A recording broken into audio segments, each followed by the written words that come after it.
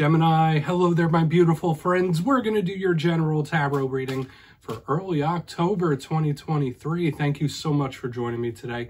You know I appreciate each and every single one of you. So let's get right down to business as always and start you off with an oracle card here, just so we could dip our toes in the energy and see what's going on for the lovely Gemini collective. I hope you're all doing fabulous and fantastic, my friends. Let's get it going, my guides. Talk to me. What do we got for lovely Gemini, please? As we move into early October, Libra season, so let's see what's happening. And yeah, we're just going to take a real quick look at this first card. Then we'll get into the full reading itself. And at the very end, I'll pull you a bonus card from the Shadowland Tarot just to see what might be in the shadows or what shadow work you can lean in on, which is always interesting. But let's get it going here. Let's rock and see what we got for Gemini, please, and thank you. All right, so what do we got happening? Nice and quick. There it is. Beautiful. All right, so we're starting with a really good energy. Depending on what happens within this reading, this could be very good advice for some people because it's all about embracing creativity. I often see this with a lot of water sign and water sign energy, but this feels really good. A creation of some kind could really pay dividends. There's a lot of creativity here. Now, before we fully dive into it, Gemini, if you're new here, I'll be speaking about the October subscriber surprise towards the end, so you might want to check that out. Also, if you could kindly illuminate that like button by tapping it right on its third eye, you know, I'd greatly appreciate it. But enough of the promo, into the reading. Let's talk about it. So on this card, we have this lovely lady with that interesting hairdo. She is in front of a sewing machine holding a golden thread, and a rainbow is coming forth from this card. So it's all about really embracing those creative juices or creating your reality in one form or another. This is really good. Now, for a portion of you, if you've had a lot on your mind, if you've been thinking quite a bit, this is Spirit asking you to like really get it out via creation of something, whether it's artistic, whether it's musical, whether it's writing, one form or another. Just like bring something out of the etheric into the material world. Any creative pursuit or endeavor is highly favored in this time, whether it's business or whether it's just for pleasure. This card to me can also link in with manifestation, because that's what this lady's doing. She's creating something basically from nothing. So maybe for a lot of Geminis in this time, your powers of manifesting, your powers of creating are extra heightened. So keep that in mind, especially watch your mindset when we have this type of energy starting us off. But let's get into tarot. And yeah, I always say with that first card, it doesn't make or break the reading. It's just a footnote for us. Let's get you 3 cards going in the upright. Then we'll get into the intuitive juiciness here. So let's shuffle it up one time for Gemini. And while we do, let's talk about last week's reading. It was pretty good energy, if I do say so myself. Now, the last 2 weeks have been like the epitome of Gemini energy. Because 2 weeks ago, we had the energy of like karmic endings and cycles closing. But last week's reading was a surprising victory. So I hope you did have one, right? Victories, wins, they come in all different shapes and sizes, whether it's monetary, whether it's interpersonal, whether it's spiritual. So that energy could still bleed through in the coming days and weeks. So keep that in mind. Let's get you 3 cards though. Let's see what we have for Gemini. Guides and Spirit team. Thank you. All right, so we are starting with a bang. We got the Fool card in position number 1. Big Aries energy. Love the Fool, especially at the beginning of a reading. That's a very comfortable place for Fool energy to be. Beginning of a journey. We like it. All about that action. Hermit. So, I mean, it's the complete inverse of the Fool. So this is very start and stop, my friends. Okay, of 2 minds about something. That could really be it here. Let's get you one more, then we'll start to build this up. That really, I wasn't expecting that. Okay, somebody could be taking their time with something. We have Temperance on the back end. We have all major arcana in this top portion. So let's go through. I'll give you some of the classical meanings and archetypes. Then we'll get into the juicy, intuitive stuff. So at first look, first glance, I already mentioned it. All of these cards are major arcana. Now, what do major arcana represent? Very powerful themes and archetypes that are possibly even life-changing sometimes. Very big themes. And we have fire, right? We have the Fool, we have Temperance. Those are of fire energy. But we also have earth grounding down the middle. So I'm getting a lot of stop, go of 2 minds about things possibly. So we're really going to want to build out this story and see what's up. But let's take it piece by piece, because remember, this could be one situation. It could be separate things. Position number 1, we have the Fool card. Like I said, Aries energy, the initiator. So this is getting something moving, getting something going, about to start some sort of new journey. There's a lot of positives to the Fool card. It is extremely action-oriented, but there are some challenges that we link in with this as well. Sometimes the Fool energy could be a little spontaneous. Sometimes this Fool walks right off that cliff if it's not watching out, because there could be warnings with this card about anything spontaneous, which makes sense when we have the Fool and Temperance coming up after it, because it's like, all right, not so fast, slow it down. When we're starting this fast, then we move into these cards. So it's going to be intriguing to see how it plays out. Aside from the Aries connection with this card, it's jovial, it's happy, it's lighthearted. So we generally like this, but sometimes it could be somebody that isn't so trusting. I know that's like an odd energy we pick up with the Fool sometimes, but it's somebody that doesn't trust a process or doesn't trust a journey of some kind. But we'll see when we clarify it. It could just be very positive. It could be us starting something quickly. Moving to the center, we have the complete inverse. Now, I must mention this as well. With these two cards, they are extremely spiritual when we have the Hermit and Temperance. The Hermit could be withdrawn from something. So in this time, there might be a situation, there might be a person, there might be something in general that you might be pulling back from when we have this Hermit card. This is a card of solitude. Now, the positives of the Hermit is that it represents wisdom, inner wisdom. There's a huge focus on spirituality with this card. There's a huge focus on self-improvement and the journey of the self. And that's something I could say about the Fool too. It's like there's a lot of self-improvement with these first two cards. But this Hermit could be somebody purposely isolating. This could be somebody that's really pulled back, isolating on purpose. There could be big communication issues when we have a card like the Hermit. In its roughest sense, it could be somebody going through a dark time, like the dark night of the soul or something like that. Virgo energy right here. Okay, so if you're connected to a Virgo, they're showing up right here in the center. I always say I take the cards at their optimistic meaning before we clarify, but I feel like there might be some sort of switch or a change happening here, whether it's within perspective or within situation. But moving to the back end here, we have Temperance. Beautiful. Sometimes this card, I don't want to say it gets a bad reputation, but sometimes people could be frustrated by this energy. This is a card of patience. Now, it represents the zodiac sign of Sagittarius. When I see this, I always mention this as Archangel Michael on it. It is extremely spiritually protected. So for a lot of Geminis, you might just need to hear like you are protected. There is a beautiful light force on the other side watching out for you, guiding you. And it's really reassuring, especially when we have energy like the Hermit in the center. Like, to me, this is an energy of ancestors and protection. So I really love the Temperance card. However, this card does say like, hey, slow it down, take your time, don't rush something. So it's the complete opposite of this Fool. So we have this like needing for patience. We have this start, go, hot, cold. You might be of two minds about something for sure, or flip-flopping in your mind about something when we have all this type of energy up front, because they're all very powerful in their own right. Okay? These are extremely powerful energies. A rough energy that we could see, or a challenge that we see with Temperance, could be things that are way too delayed or things that are taking forever. You might feel like you're waiting too long on something, but this is also a card of alchemy, of change. Notice pouring the cups, the water, there's a creation aspect here as well. So I want to dive deeper on all this, Gemini. Let's jump in and clarify. All right, let's get a good shuffle here for Gemini. Let's see what's going on, my guides. And yes, my friends, this is where I go intuitive with the message, which means I just tell you how it feels to me. So feel free to do further research or rely on your base knowledge of tarot, because as you know, every single reading is about the reader's interpretation, and I'm just giving you mine. Let's go in on that Fool card. Let's see what this action could be about.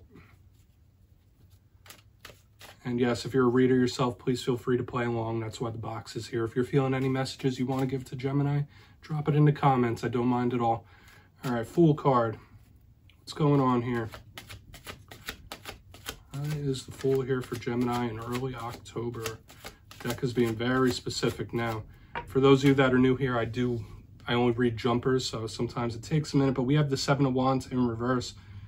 Okay, I get the energy intuitively of somebody being extremely hard-headed about something. Like, no, I'm going to make this happen. Like, one way or another, I'm going to make this happen. I'm going to take action towards this. Like, I will not take no for an answer. I will not be stopped. Like, so this is an unstoppable type of energy I'm picking up here. Now, sometimes, classically, the Seven of Wands could be representative of tests, of trials, of tribulation, sometimes being cornered or trapped. So maybe some of you are feeling liberated in this time. You might have something lifting off your shoulders, which would be good. But intuitively, to me, it felt like this full energy is barreling through the Seven of Wands. So like overcoming something, if you're going through like tough situations or problems, this is somebody extremely motivated to get through it or get past it. Like I said, it's unstoppable. It's like, I'm not going to take no for an answer. Like, it doesn't matter what you put in front of me. So that could be very good. It could be challenging as well. All depends on what you're going through. I would say that's a good mind state, but we still have these cards of like, hold your horses, slow it down. So we need to see what's up, especially if I'm already getting vibes of a possible problem or a situation up here in the front. But yeah, this is someone who's not taking no for an answer, or either that or somebody that's feeling free and liberated. Okay, take whichever one. But we're going to go in on that Hermit. It's like, I will not accept defeat. I will not accept no for an answer.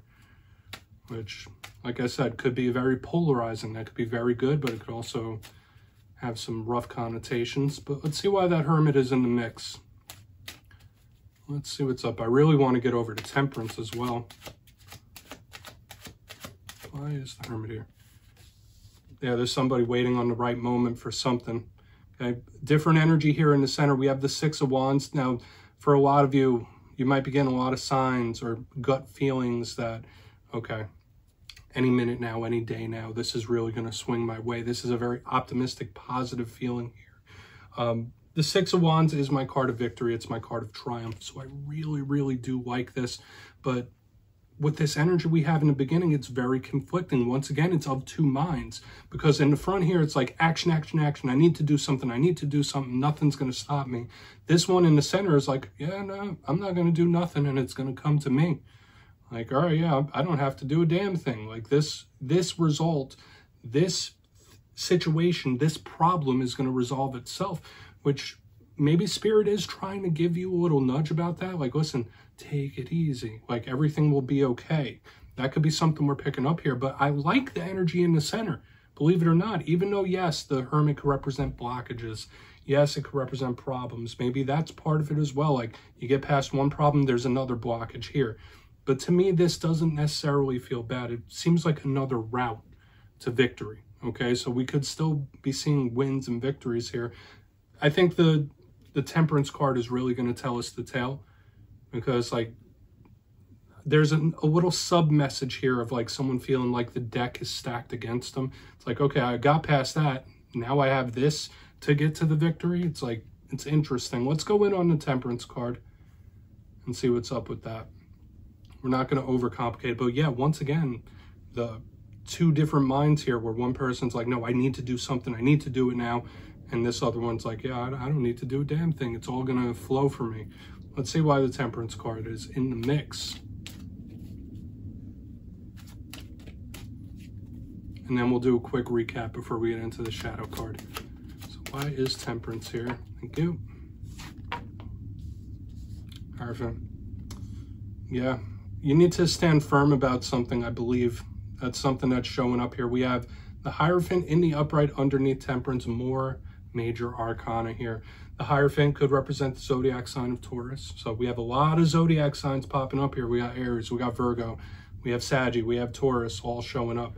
2 earth, 2 fire. So you see what I mean? It's very action oriented, but also stop. It's like stop, go.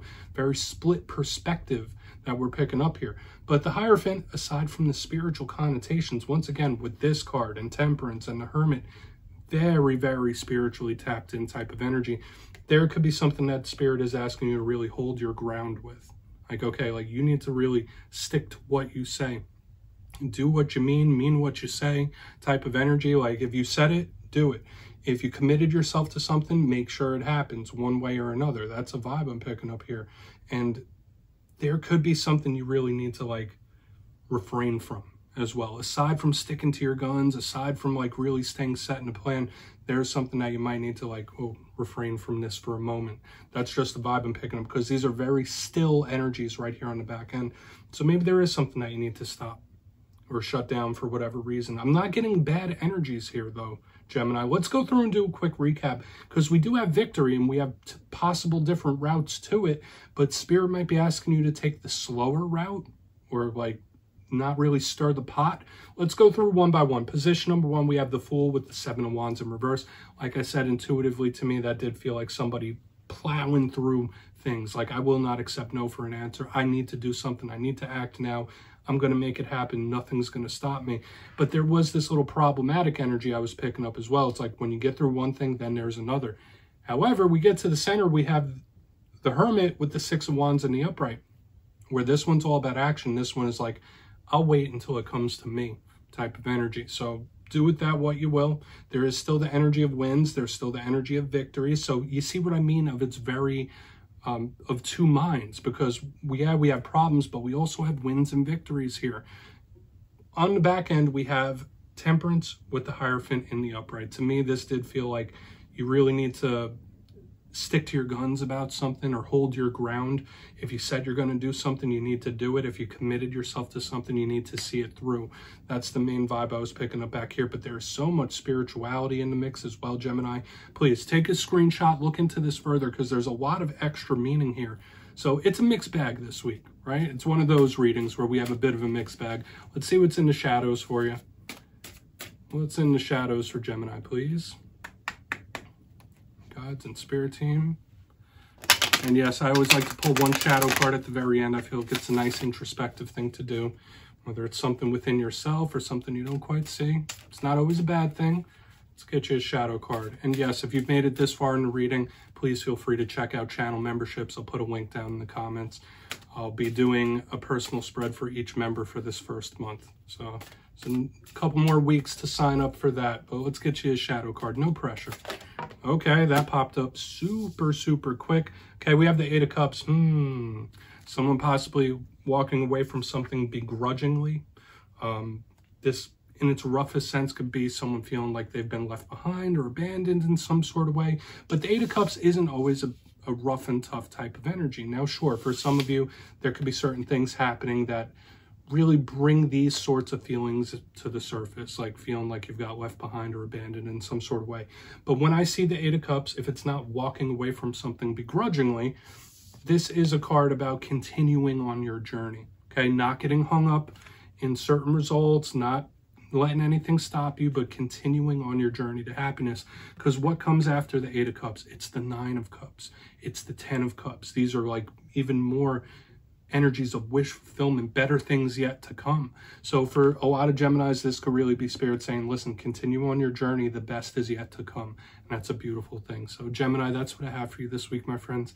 Don't click away just yet, though. I'm going to give you the details of the October subscriber surprise. If you got your name in for the September subscriber surprise, the winners will be announced after this week's Fire and Air readings. But for October, I'll be going back to one of the classics. I'll be giving away 2 copies of the Everyday Witches Tarot. It's one of the most beautiful decks out there. So if you'd like to get your name in for this, it's 2 simple things as always, my friends. First, you must be subscribed. Second, let me know down in the comments if there's a zodiac sign that you clash with. If so, which signs do you kind of bump heads with? You'll be entered to win, and at the end of October, your name will be announced in the community tab, my friends. As always, much love, and I'll see you next time.